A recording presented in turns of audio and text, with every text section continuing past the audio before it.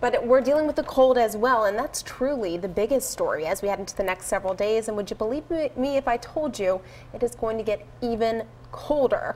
Let me take you right now to a live look at the Bethlehem area. You can see those flags are blowing in the wind, and that's making it feel, even up into Bethlehem, like the single digits as we head into the evening hours tonight, the overnight hours. We're talking about more brutal cold, and we're not even in the coldest time frame that we're going to be dealing with over the next several days. Our weather watchers have been checking in with some really cute pictures this evening, keeping their pets warm. Here's a look at Ed Connor's Casey.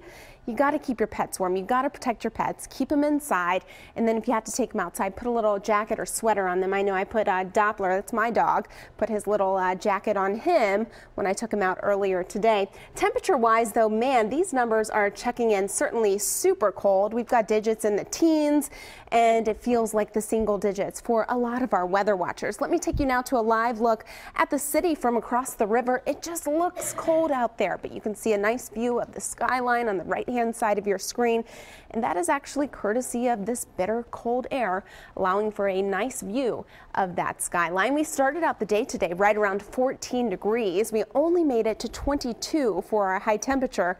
That's about 20 degrees below average for this time of year, and we haven't even made it to the coldest time frame yet. That arrives New Year's Eve into New Year's Day. Storm scan 3 painting a very quiet picture. We have a clear scan. We're dealing with mostly clear skies, and temperatures are just frigid and brutally cold out there. 19 degrees right now in Wilmington, 16 in Reading, 18 in Lancaster. It's right around 20 in Philadelphia. Down the shore we're in the teens to right around 20 degrees currently in Wildwood. And then you factor in the wind on top of that. To bare skin, it makes it feel even colder. We have winds anywhere from 5 to 15 miles per hour out of the north and west, helping to filter in some of that chillier air. And that's what's making it feel more like the single digits out there. Feels more like 8 degrees in Philadelphia, 4 in Allentown. Feels like 12 below up in the Poconos, and that's where we have a wind chill advisory that remains in effect until about 1 a.m. tonight. So as we head into the overnight hours tonight, frigid, some increasing clouds, overnight low temperature right around 12 degrees. Tomorrow, partly sunny, still very cold with a high temperature of 27. Tomorrow, the only saving grace is instead of feeling like the single digits, it's going to feel like the teens when you factor in the wind chill. So just some minor improvement for us there.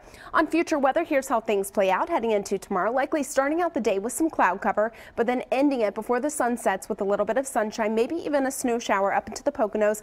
We stay dry right here in Philadelphia though. Then on Saturday it changes. We're watching another system that's going to swing on through, a little clipper system. It's going to move through very, very quickly, likely starting out with a period of light snow in the morning, lasting through the late afternoon, and then it's out of here in no time and we dry out. As far as snowfall amounts, we're thinking anywhere generally from a coating to around 2 inches. That's what most of our models are printing out. Anything that does fall is going to stick, and that could make for some very slippery road conditions. So keep that in mind if you're going to be traveling on Saturday for holiday plans.